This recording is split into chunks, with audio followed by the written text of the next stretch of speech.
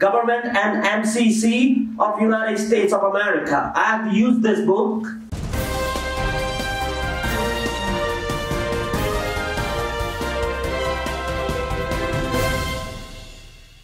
As long as I remain the public innovator, I will keep analyzing the public policies and always give my opinion about them.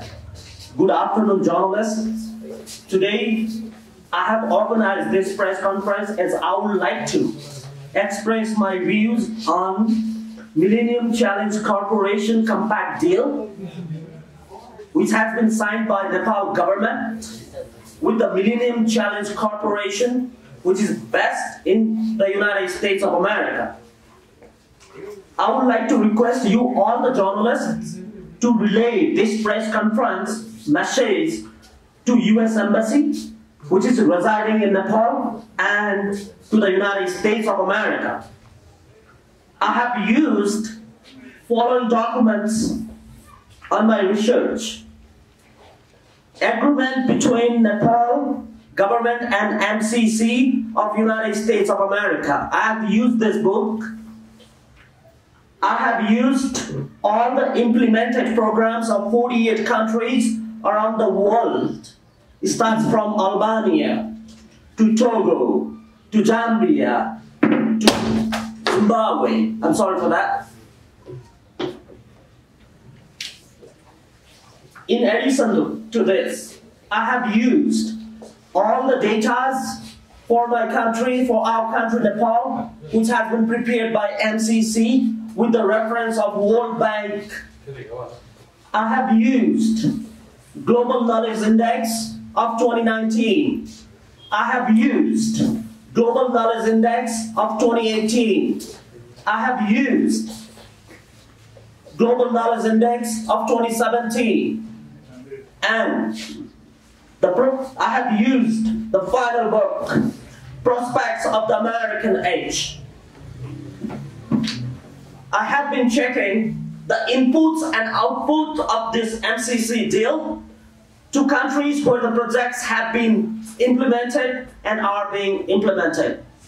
I found that the MCC has made a very good impact on the other 48 countries who are part of the deal, as it attempts to reduce poverty through its innovative missions.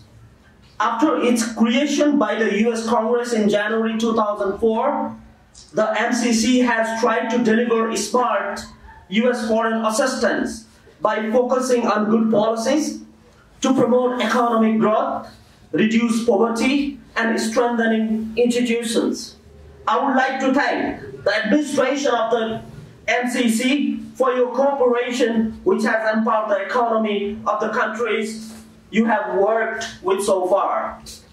The MCC is committed to delivering sustainable economic growth and poverty reduction in our country, Nepal, throughout the entire life cycle of its investments in transmission lines and road maintenance, which is welcoming state to aid cooperation with the United States of America.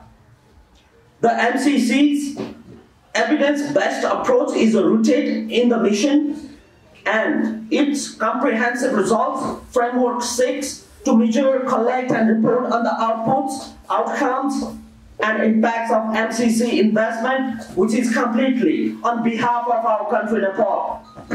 The current project, which has been agreed, includes electricity transmission mission of $398 million and $200,000 US. Transportation project of $52 million.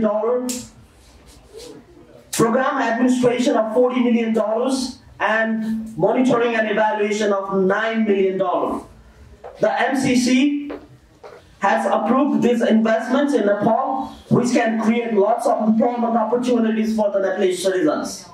Thus, I would like to thank the MCC and the United States of America for this grant to our country, Nepal.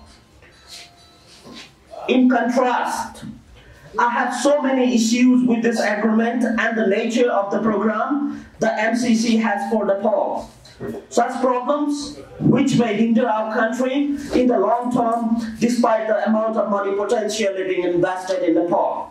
For example, number 1, I have not found the primary reason for selecting MCC for Nepal grant by the United States of America. Number 2, I have not found the reason for selecting transmissions lines and road maintenance as the deal's main project. I have not found, number 3, I have not found the reason for implementing this project on top of the United Nations Development Program Sustainable Development Goals 2030, as it feels like a duplication. The United Nations Development Program and Sustainable Development Goals have been adopted by the UN member states since 2015 as a universal call to action to end poverty, protect the planet, and ensure that all people enjoy peace and prosperity by 2030. As a result, the MCC should either give money to the UNDP, the same amount the MCC is planning to invest in my country Nepal, or wait until the end of 2030. Number 4, our country Nepal and the MCC agreed to work for electricity transmission project and road maintenance project, whereas Sustainable Development Goals number 7 and number 9 provide affordable and clean energy, industry, innovation, and infrastructure. Thus, we are duplicating the same goals. Number 5, I have not found the data of electricity, transmission, and road maintenance on the data set, which is considered to evaluate any country for a MCC grant. Number 6, I have not found the reason for the implementation of this project before 2030. If the government agreed to implement this before the UNDP SDG 2015, then it would create lots of impacts as there was no similar program for our country Nepal. There are 49 countries in the world, including Nepal, which have used the MCCs, and out of them, 10 countries have implemented this after 2015. The other 39 countries closed this deal before 2015, which seems very appropriate. Number 7, I have found contradictions in the data collected by the MCC for Nepal with the data I have from the Mohammed bin Rashid Knowledge Foundation MBRF, which was prepared in collaboration with the United Nations Development Program. For example, the index of government effectiveness is better in MBRF than MCC. Number 8, countries of our region like India and Bangladesh, where there are numbers of poor people more so than Nepal, are not implementing this. This is another valid reason not to use it before 2030. Number 9, since the countries like India and Bangladesh are not adopting this policy at the moment, we will not get the regional integration option later if we like to extend the MCC through its third policy, regional integration. For example, the current 5 countries selected for regional investments are from Western Africa as follows: Benin, Burkina Faso, Ivory Coast, Ghana, and Niger. In the case we would like to empower the country through the economic cooperation within the region using the regional integration method, then it will create a problem for not having such programs in our region. Sri Lanka is found to be interested, but we do not have much economic relation with the state. Our main economic collaboration is with India and Bangladesh. Thus, without having their involvement, it might create a problem in the future, even though the MCC is implemented in Nepal only. Number 10, our country has signed a compact agreement, which is clearly a 5-year agreement, but MCC 2017 data and agreement based on this needs to be updated with data of 2019, which shows our country's government effectiveness as better. Thus, we need to verify that the project related to electricity transmission lines and road maintenance are still required and important. Number 11, I have serious doubts on the data published by the MCC on its website. Data taken by the MCC is completely wrong in some categories. Like the population of Nepal is decreasing after 2013 and again after 2019, which is not correct as per the latest data by other sources. Number 12. As per the agreed project investment, we are receiving USD $398 million for the electricity transmission project. However, it is important to have more investment in hydropower rather than in transmission first. Even if we use that money amount for construction of hydropower, then we can only have 130 megawatt of electricity, which is very low.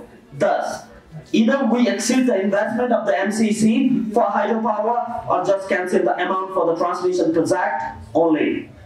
I have gone through the web page of the MCC and I quote, "These investments not only support stability and prosperity in partner countries, but also enhance American interest."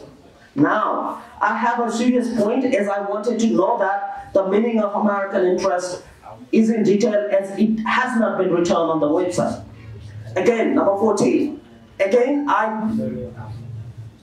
again continue and quote, "With cost-effective projects, lean staff, and an evidence-based approach, the MCC is a good investment for the American people." Again, I have a doubt with the United States of America, which is investing money in Nepal, apparently for the American people, which is clearly shown on the same page. Number 15. We cannot bring American employees to Nepal and put them in danger as they have many enemies like the Islamic State of Iraq and Syria, ISIS, Al-Qaeda, and the Taliban. Such groups might use our land to react to the United States of America by taking action on the American people while working in the rural areas where our government cannot give them security. Thus, American employees should not be accepted in this deal. Last and number 16. Section 7.1 of the agreement says, the government will proceed in a timely manner to complete all of its domestic requirements for this compact to enter into force. The parties understand that this compact, upon entry into force, will prevail over the domestic laws of Nepal. This is an unaccepted condition by the United States of America, thinking of prevailing other countries' law and its sovereignty. Now, to the United States of America. Our country is very safe, as we do not have any enemies around the world, but the situation of the United States of America is different, as they have many. I remain concerned that the groups such as ISIS, Al-Qaeda, and Taliban have intent to carry out large-scale attacks in the US and against its citizens of any kind.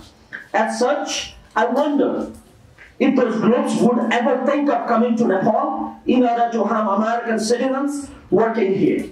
Or likely, as it may be, if the situation ever became the case, then this would be the worst possible outcome from the MCC deal.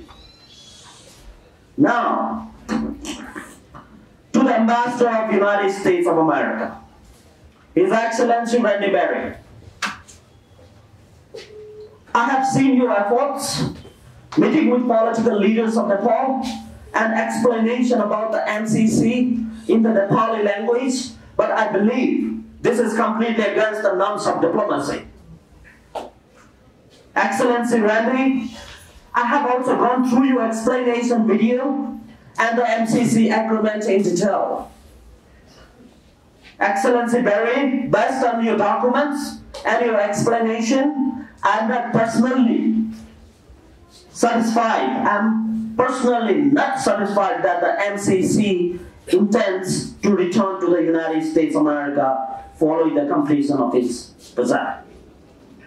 Thus, I am very much hopeful and confident that Nepal government, which is led by Right Honorable Prime Minister, His Excellency KP Sharma Oli, will reject the entry visa for the MCC to Nepal. Thank you so much, and God bless Nepal. Thank you.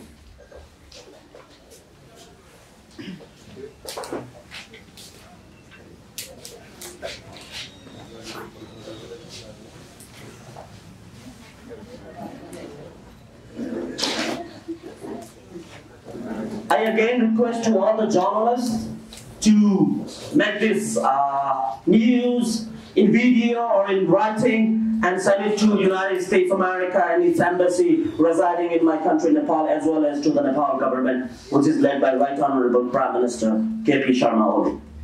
Any questions, journalists? Do you have any questions?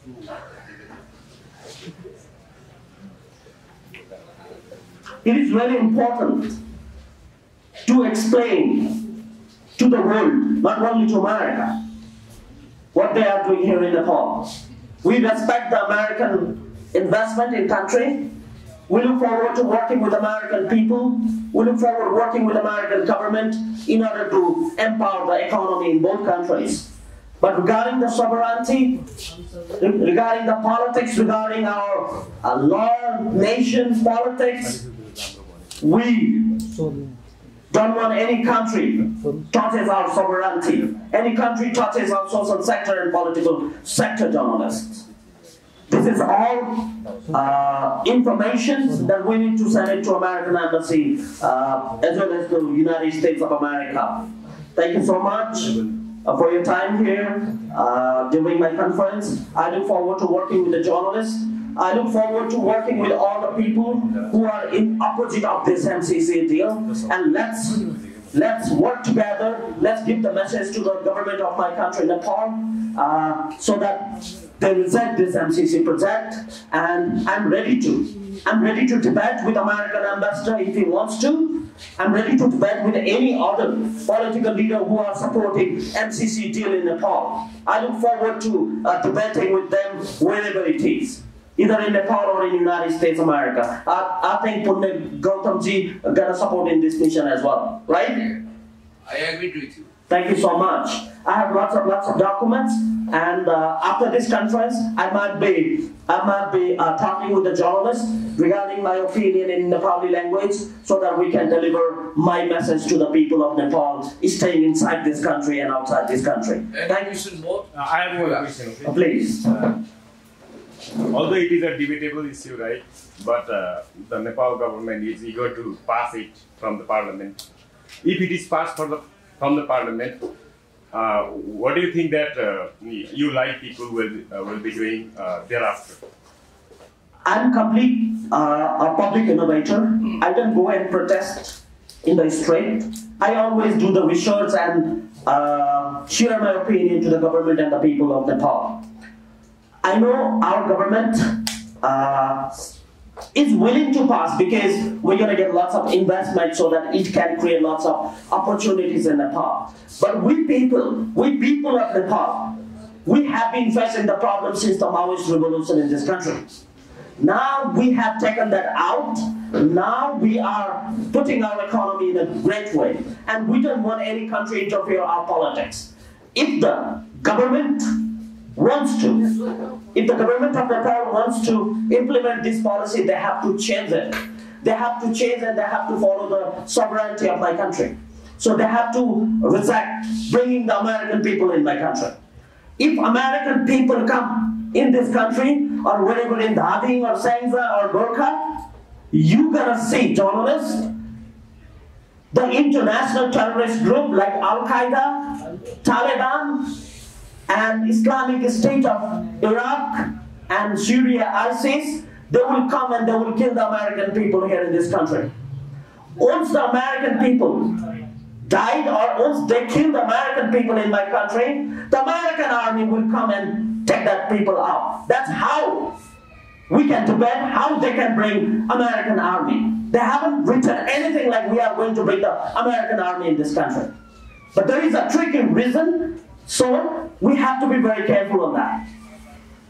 And you have to see the one incident which was carried out, which was the biggest terrorist incident in the world after World War II. That is 9/11 attack by Bin Laden. Bin Laden was born in Saudi Arabia. When he was staying in Abbottabad, Pakistan, American army came and took his life away. So we all have to be careful, and we have to give the suggestions to the government. not by protesting on the street. Okay, that's gonna be the political agenda of the people. They can do it, but it is really important to give the ideas so that government can think about it. Any questions after that? Thank you. One more question. Last question. Okay? What do you think then the government is disregarding the people's sentiment? No, there might be some political issues. When we explore this agenda in the market, you people are seeing the people which are in favor of this agreement, and there are some people against this agreement. There might be the political tool where you can judge the people.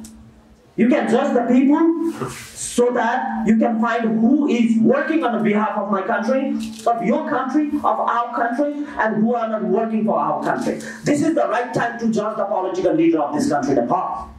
This is the right time. Who are supporting this agreement, we need reason why they are supporting it. I'm not supporting this agreement, so I'm ready to give my explanation. And the government is yet to decide whether to implement or not. But this is the public debate, and the government has not implemented it. And I'm very much hopeful and confident that my Prime Minister of Nepal, Right Honorable, His Excellency KP Sharma Oli, will think about it and will stop this deal until and unless the MCC and the United States of America changes the agreement from compact to threshold. Thank you so much.